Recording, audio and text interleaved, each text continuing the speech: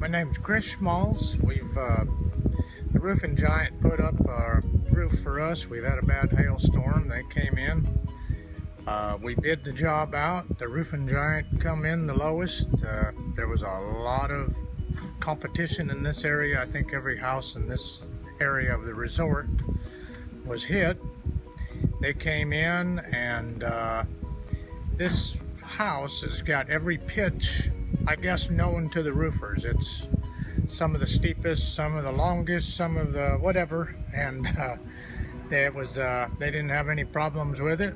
They went ahead and finished the job. I think it was on day 4, working days. They finished the job, and first thing, no accidents that we know of, but I'm sure there was none, and everything looks good. Thanks.